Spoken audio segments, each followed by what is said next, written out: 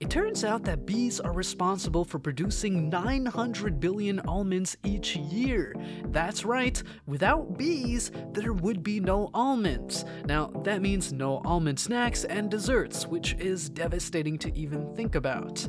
In today's video, we will learn about harvesting and production of almonds and if almond production is decreasing because bees are in danger.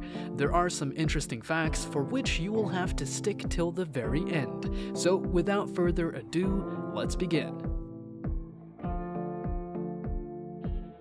Almonds are one of the best and most famous nuts in the world, with over 2 million acres dedicated to almond production in California alone, which means in the year 2021 to 2022, US have produced 1,322.22 thousand metric tons, which accounts for 80% of the worldwide production of almonds.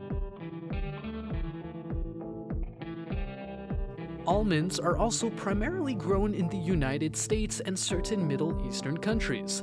Almonds. The nut has been around since the dawn of time and is still as popular today as it ever was. But what does it take to grow these delicious little morsels?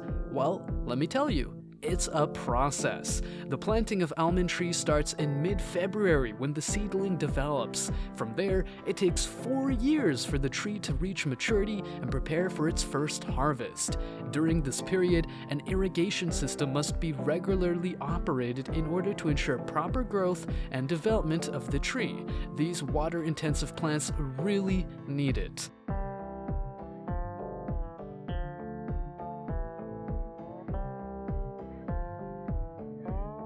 Once mature, almond trees have a lifespan of 25 to 28 years before they need to be replaced with new ones.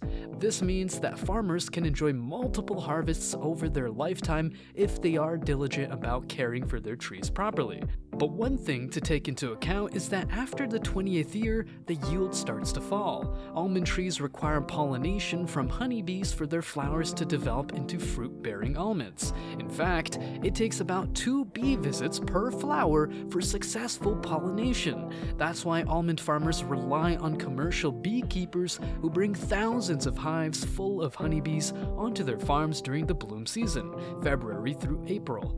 Without these hard-working little insects, there wouldn't be any almonds.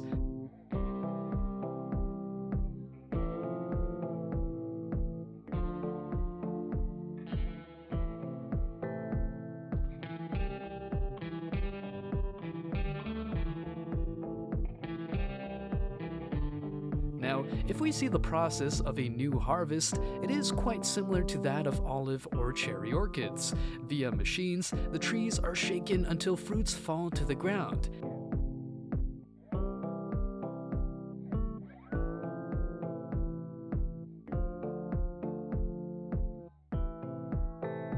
Then, the whole almond stalk is loaded onto a truck using another machine.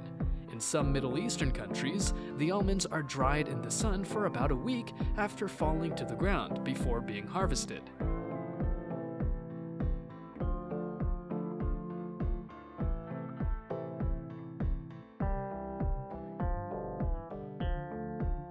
After harvesting, hundreds of tons of almonds are transported to the factory for processing and packaging. Badam, founded in December 2016, owns the most extensive almond orchards in the Azerbaijan and is the biggest producer of almonds in this area, around 427 hectares. Their planted varieties include Avijor, Bellona, Soleta, and Quara, with harvest season from August to September.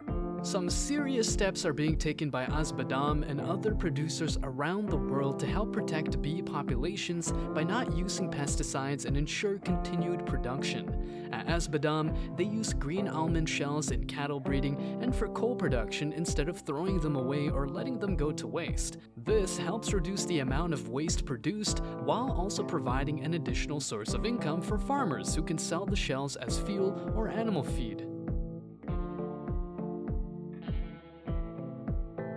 After initial sorting and cleaning, humidified almonds are cracked to obtain the kernel, which is dried and sorted by size.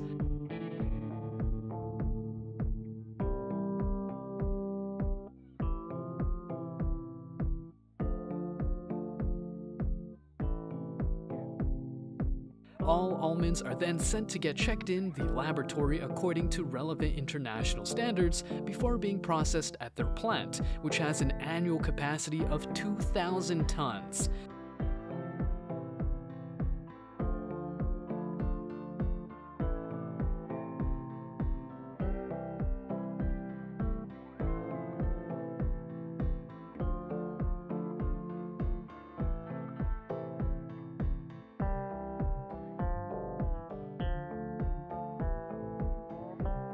That's a wrap up for today.